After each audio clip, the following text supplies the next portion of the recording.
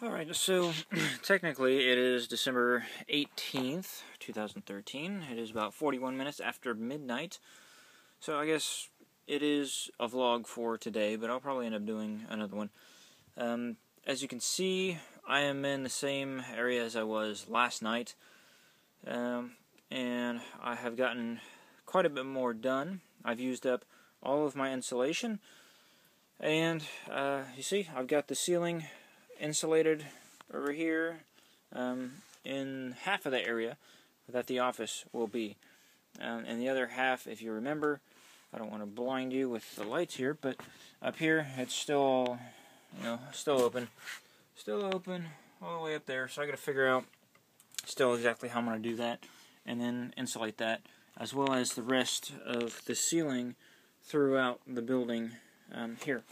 But I have gotten the walls insulated all the way down, and then over their front doors, or well, the only doors, and then all the way over there up here. I've gotten all of the exterior walls on this lower portion, this lower level, insulated.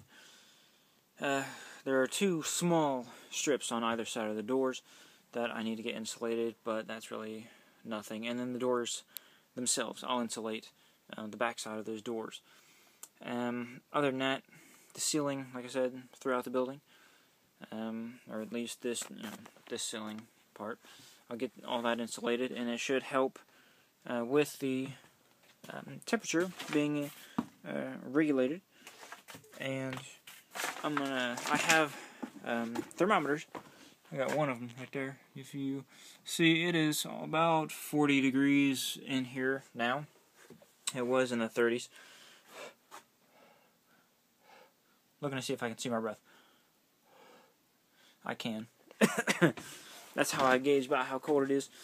But it's better. I can tell it's a little bit better in here. And this, just in case you want to know, this is R13 insulation. So it's used for exterior walls and floors and basements and things like that. But of course, we all know that heat goes up, and that's how it escapes. So I'm going to have to get some more insulation. I need to find out what the square footage of the ceiling is, so I can buy enough insulation for that.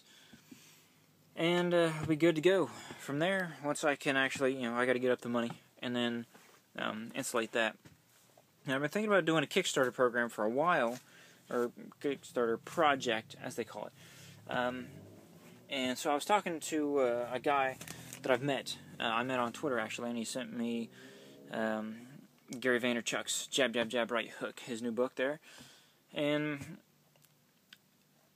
I was talking to him about Kickstarter projects, because in one of his podcast episodes that he does on iCloud, that is called The Startup Riff, if you want to look for that. His name is Matthew Galizzi, or Galizzi, Gallizzi, and he also does it with Freeman LaFleur. They're the two good friends that do that podcast there.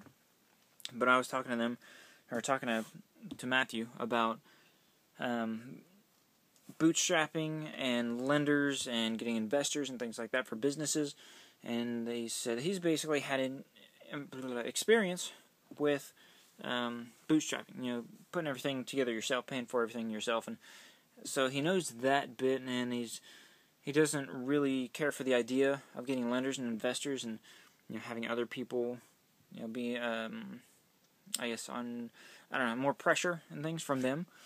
But then I asked him what he thought about crowdfunding, like Kickstarter. So he seems to like the idea of crowdfunding, and said that he was going to address that. So yeah, that's pretty much what I have going on. So I got to get up in the morning. I want to have my son, as he's 9 months old. And then I'll have my nephew, who is, like 15 months old, something like that. And he's running around everywhere and chewing on stuff and picking up crayons and things like that. So they're going to keep me busy between the two of them, and getting feeding times and nap times and all that sort of good stuff, keeping him from eating things. And my son's starting to crawl around and grab everything he can and stick into his mouth. What else? I've been listening to a lot of Entrepreneur on Fire with John Lee Dumas. I listened to and watched a webinar that he had yesterday, now technically, at from 3 to about 5 o'clock, kind of about Podcasters Paradise.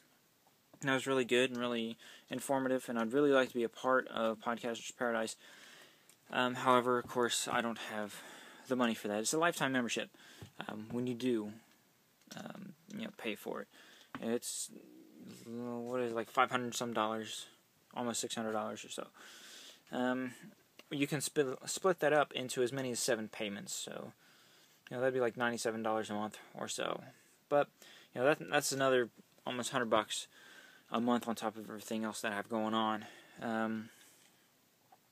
But I do want to get a podcast going for my business and get that kind of exposure and be able to give some free content out like that, as well as doing blog posts on my website and free content that way. Good information, education about different disease processes. The only thing I can't do is make it individualized that way, and that's where my services actually come in, talking to individuals and finding out a little bit about their medical history and kind of what they do or what they've done for work, and because a lot of things really play into that. So I'm not going to get into all that here because this video is going on almost 7 minutes. But I'm going to let you go for now. I've gotten some things accomplished, and we will see what happens tomorrow. I will, or today, I guess later today. But I'll make another vlog today, and I'll probably go running tomorrow. I ran 4 miles today, or yesterday. I can't remember if I told you that or not. But I did run, and I'll probably run today or tomorrow. Depends if I follow that marathon plan or not. Alright, so I'll talk to y'all later. I'll talk to you later. Later today. Awkward silence.